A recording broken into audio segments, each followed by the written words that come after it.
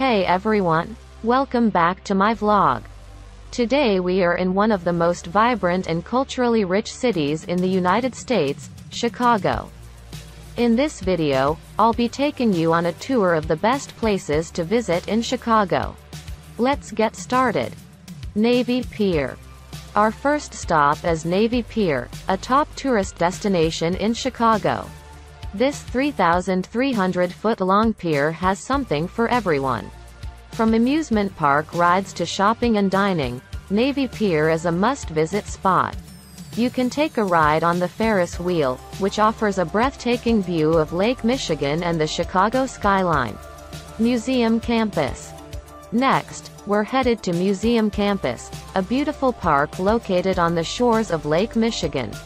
Museum Campus is home to three of the best museums in Chicago: the Field Museum, the Shedd Aquarium, and the Adler Planetarium. Each museum offers a unique experience, and you can easily spend an entire day exploring them. Art Institute of Chicago.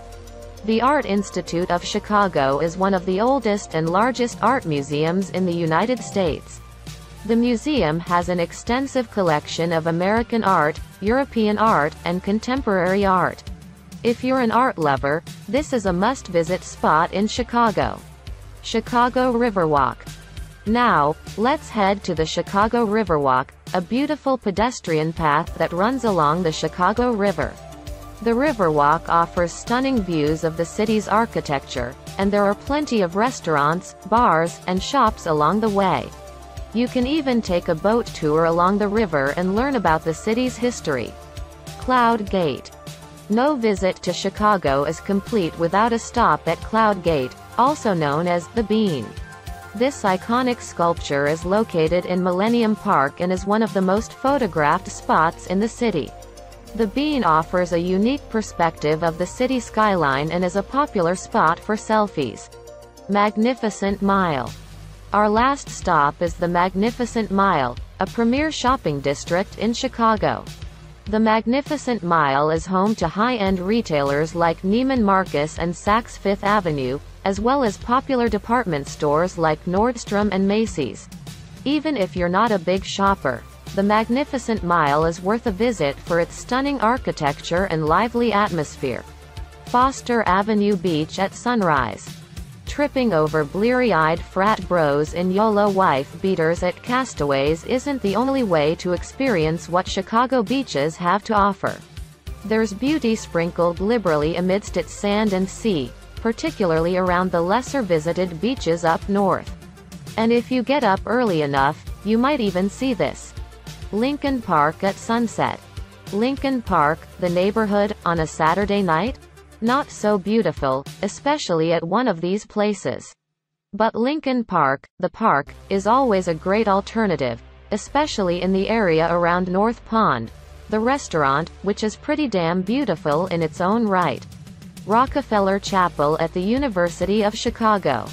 While it probably brings up painful memories of being forced to sit still in your chair while your tie is way too tight and you're missing the goddamn Bears game, the act of going to church is made much more palatable when said church is as beautiful as Rockefeller Chapel on the University of Chicago campus. City Hall Rooftop Garden. Not too many beautiful things are going down beneath the roof of City Hall these days, unless you count Ronnie Woo Woo's awesome protest of Rahm Emanuel. But none of that matters 11 stories up, where 20,000 plants and more than 150 species make up the city's most famous rooftop garden. It's also good for the environment, which is a pretty beautiful cause. Pilsen's mural-filled blocks. Little Village is a great hood with some pretty damn great murals, but Pilsen's mural game is equally on point. Just stroll the hood and gems like this pop up in some pretty unexpected places. Like the side of a house, for example. Chicago Botanic Garden. Islands in Chicago? Are you smoking the green again, Thrillist? Well, maybe, but that's beside the point. Chicago Botanic Garden has got islands, 9 of them, plus a date destination pretty much guaranteed to ensure some heavy petting under the trees. Buckingham Fountain. Is Al Bundy beautiful? What about Peg Bundy's absurd haircut rivaling even that of the Donald? And what the hell ever happened to Bud Bundy? We don't know. These are deep life questions for another time. Ponder them over the beauty that is Buckingham Fountain.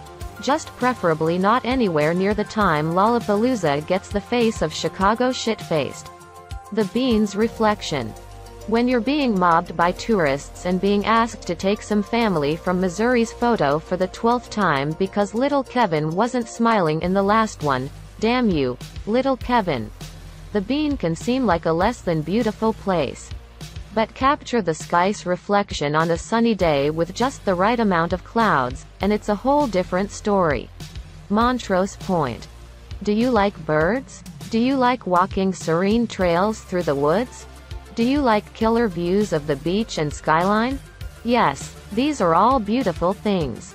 And yes, they all exist at Montrose Point. The dock at Montrose Beach is also equally beautiful. Depending, of course, on who's on stage. Along the Chicago Riverwalk. Despite the totally subtle lettering on the tower named after a totally not small-handed presidential candidate, the Chicago Riverwalk is a beautiful yet somehow still pretty underrated way to spend your day. Millennium Park lawn during a free concert. From strolling Maggie Daley Park to sipping drinks outside the park grill, there's no shortage of beauty in Millennium Park. The only thing that could possibly make it better? Free concerts on the lawn. Oh wait, they already have those. BTW, did you hear Wilco is playing this summer? Sky Chapel at Chicago Temple Building.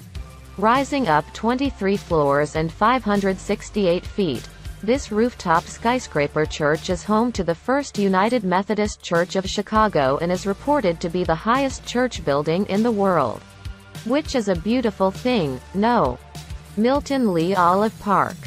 Despite its dangerously close proximity to Navy Pier, one of Chicago's most underrated destinations is also one of its most beautiful, particularly the breathtaking view of the skyline over the lake and Ohio Street Beach.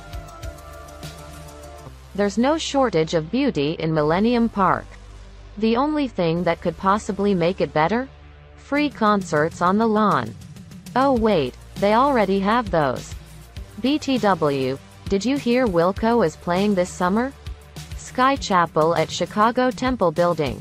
Rising up 23 floors and 568 feet, this rooftop skyscraper church is home to the First United Methodist Church of Chicago and is reported to be the highest church building in the world.